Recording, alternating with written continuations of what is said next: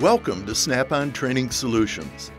This module is designed to help you get the most out of your ETHOS PRO diagnostic tool and covers the basic setup and controls. Before operating or maintaining ETHOS PRO, read the safety instructions and user manual carefully, paying extra attention to the safety warnings and precautions. The diagnostic tool can be powered from the internal batteries, the AC/DC power supply, or the vehicle. New standard batteries, or fully charged, rechargeable batteries, provide sufficient power for about 2 hours of continuous operation. The power indicator changes from a battery icon to external power when power is being supplied to the tool. The internal batteries are not intended to power the diagnostic tool during vehicle testing. Make sure vehicle power is available when performing vehicle tests.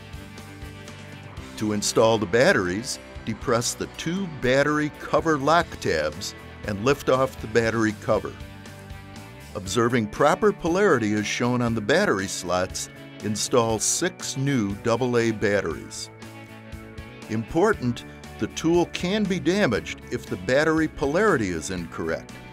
Refer to the diagram in the battery compartment on the rear of the tool for correct battery placement. Indicators and connectors are on the top panel. The USB client port is used to connect ETHOS PRO to a personal computer for transferring saved files. The microSD card port holds the microSD card that contains the ETHOS PRO software. The data cable port is for the scanner vehicle connector. This is also used with the serial adapter to connect the AC/DC power supply. Use only the correct AC adapter provided with ETHOS PRO. To power up the ETHOS PRO, press the power button. ETHOS PRO automatically powers up and opens to the home screen whenever it is connected to a vehicle or AC power. ETHOS PRO will boot up to the home screen in about 10 seconds. All operations can be performed using the touch screen or the keys. The 4-way keypad controls up, down, and left-right navigation. Pressing the Yes button selects a menu or program or confirms a selection. Pressing the No button exits a menu or returns to the previous screen. The shortcut button can be programmed to perform a variety of common tasks. To assign a function to the shortcut key, select the Tools icon from the home screen.